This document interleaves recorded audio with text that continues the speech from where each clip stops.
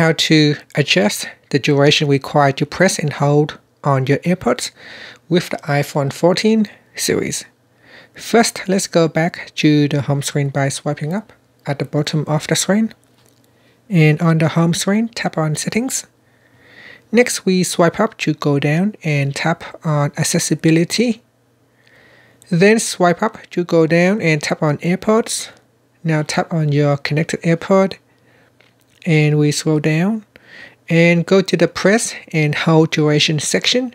In here, you can select between default, shorter or shortest.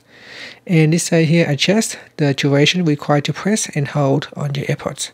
And that's it. Now select one of the options and then you can tap on the back key to go back to your settings. Swipe up to go back to the home screen. Thank you for watching this video. Please subscribe to my channel for more videos.